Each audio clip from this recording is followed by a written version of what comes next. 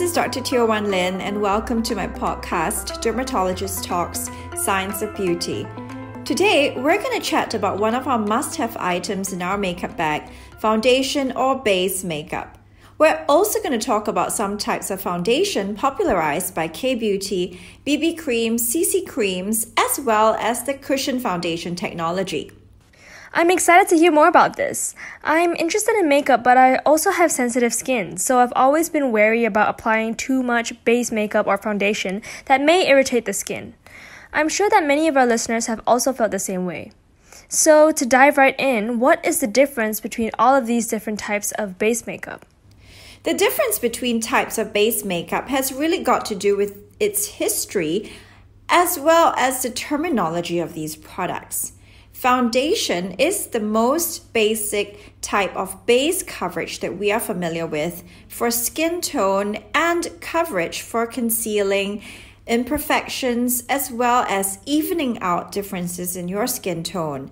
BB cream was developed to infuse certain skincare benefits into foundations and was made popular by K-Beauty. It aims to heal your skin and moisturize, in addition to being able to cover your blemishes. It is infused with sun protection factor, antioxidants for skin healing, and also confers anti-aging benefits. CC cream may be considered as a sister product of BB creams, and it stands for color correcting. It usually contains additional active ingredients that may help to give an extra glow, including skincare makeup ingredients. Cushions, on the other hand, is a type of patented technology which allows the application of makeup in conjunction with a novel makeup pad that is attached to the compact foundation. It's certainly very convenient and helps to ensure a more natural finish. It allows for application on the go as opposed to traditional foundations which may need to be pumped out and require a separate applicator such as brushes or makeup sponges. But realistically speaking, for personal makeup, I feel that for cushion technology, while it may be acceptable for hygiene purposes, it also increases the risk of bacterial buildup because of the nature of the liquid foundation and the makeup sponge being stored in a moist environment.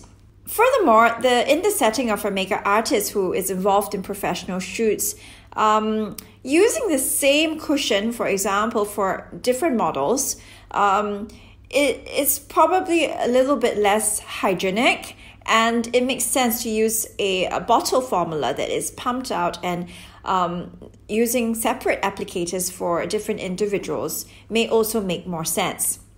Thanks for breaking that down. I've always been slightly confused about what the difference was between BB cream, CC cream, foundation, cushion technology. But moving on, we're used to paying more attention to the ingredients in our skincare. But the ingredients in our makeup matter just as much since they're going to be on our face for long periods of the day. So what are the ingredients we should look out for in our base makeup? I think in today's world of foundations, base makeup, BB creams, CC creams, it's really common to find skincare ingredients infused in the product. These include antioxidants, moisturizers. For example, sodium hyaluronate, known commonly as hyaluronic acid, these are commonly found in BB and CC creams because it does not add a significant difference. It doesn't alter the texture of the foundations. It is also cosmetically quite appealing as opposed to the heavier cream moisturizer ingredients.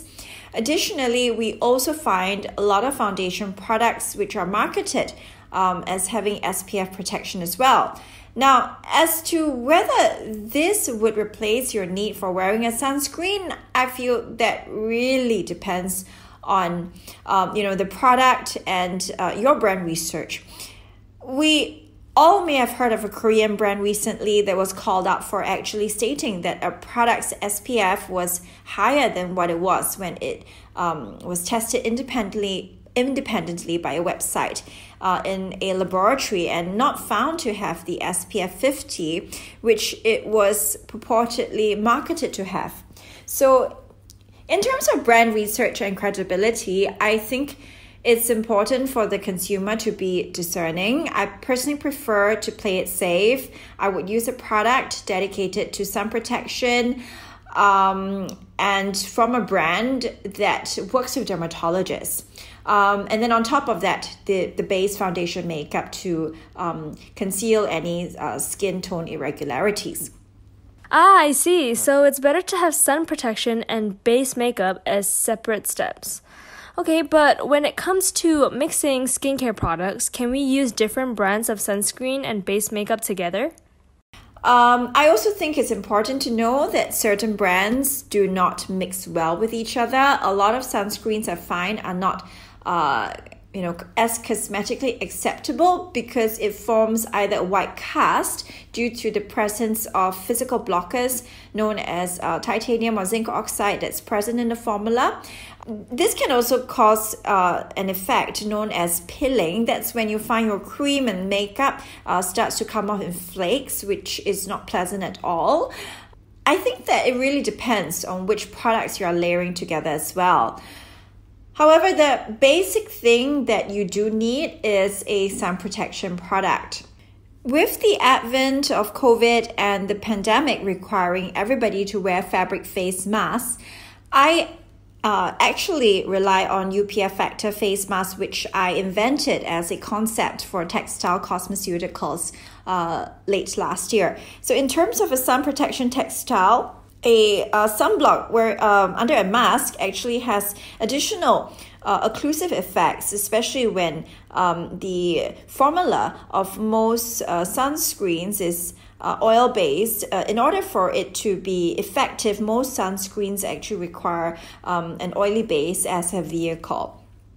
On the flip side, the wrong ingredients can clog pores or even cause irritation. What are the ingredients we should avoid in our makeup?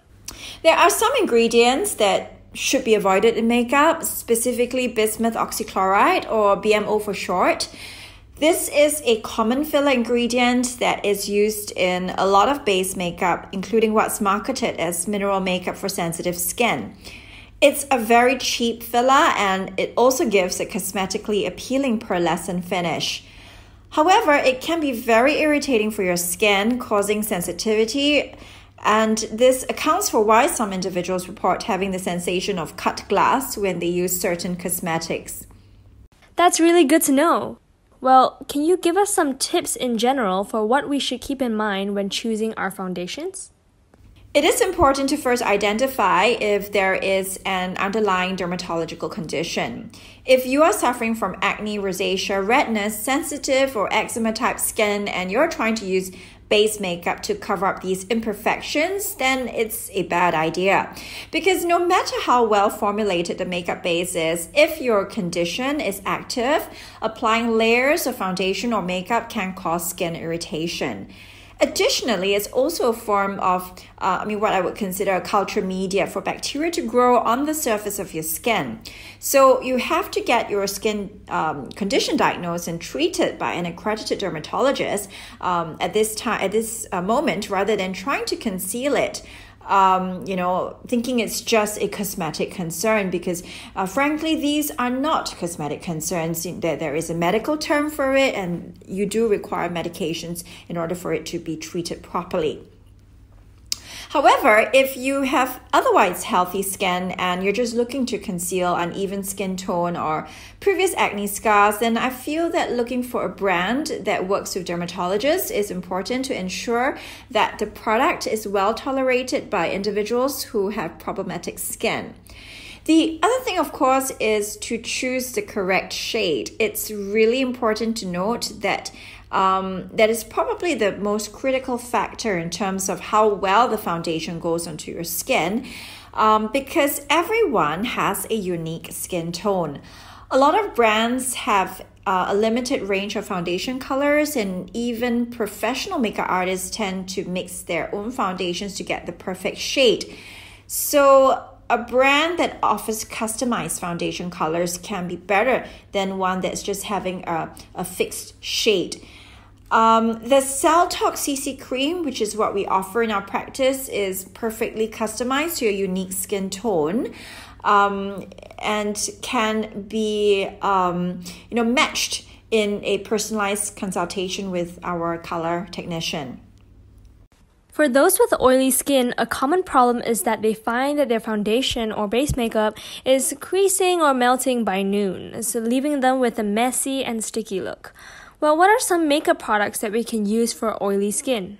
The zinc oxide loose powder is formulated for individuals with seborrheic skin, and this also includes individuals who have acne. In a tropical climate like Singapore, individuals who suffer from seborrhea will find their condition getting worse because of the ambient humidity. The other issue, of course, is that oiliness or the grease on one's face can be cosmetically quite disturbing, especially if the weather is hot and you have makeup on. So the zinc oxide powder is a form of skincare makeup that actually helps to regulate oil production.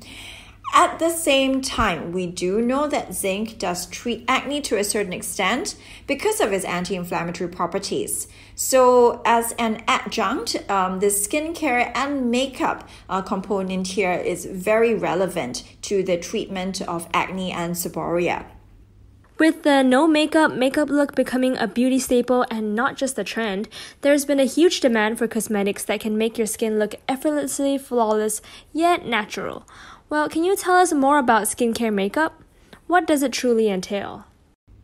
Now, it's interesting to note that lots of brands are saying that, they carry skincare makeup, which includes ingredients beneficial for skin. But the key thing here is that the product really has to function as makeup.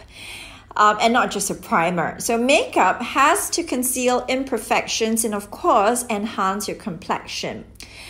So the issue here is with coverage, and we really cannot neglect the fact that even with proper dermatological treatment, a lot of individuals with these underlying skin conditions, in the process of them getting better, will need concealing. So before calling a product a skincare makeup product, you have to ensure that it meets the needs of your consumers and that it really performs the function of color correction, evening out your skin tone, and also providing some level of coverage for blemishes. Yeah, it can be so difficult figuring out which shade, finish, or coverage levels are best suited for us. Well, can you give us some tips on how to choose the right shade of foundation? There are two things to consider here. Whether the color actually matches your true skin color, and also it's important to understand it's not just a shade, but there are different underlying skin tones across the range of human complexions. Some individuals may have pinkish undertones, others a little more towards the yellowish sort of undertone. Individuals with warm or cool complexions, in theory, could have the same shade of the foundation, but then there are different undertones which then should be corrected separately. The other consideration, of course, is the formula. And with any skincare product, and in this case makeup products, if you're prone to sensitivity or you have had allergies before, then it may be important to do a patch test. A simple patch test you can perform is either on your forearm or under your chin. Leave on the product you're testing overnight.